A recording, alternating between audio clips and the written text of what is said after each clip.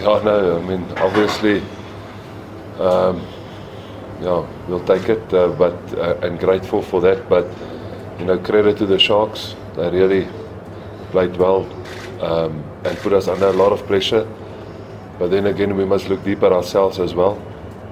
To throw an intercept pass in a knockout game, is putting you really on the back foot. And then we had a lot of opportunities in the first half, line breaks that we didn't finish, and in the corner we kicked, and we had a few more tries that we didn't, got reward from. And I think half time, the analyst said to us, we've got like 65 or 60 something percent ball and as well as territory, but his scoreboard didn't look like it.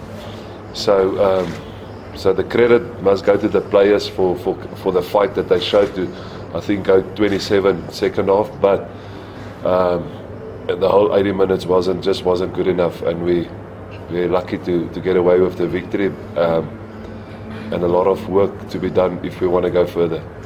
Yeah, we knew it's going to be tough. We knew they're going to put pressure on the breakdown. They're going to come much more physical than last week. But we felt that if we can just score, we can almost put a bit of water on the fire.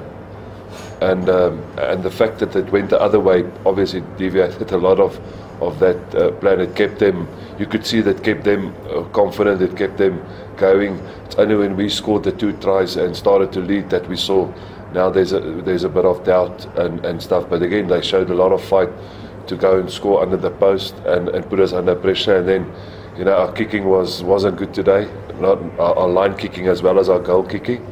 And the one that had to go over, Komi's got it over, so credit to him.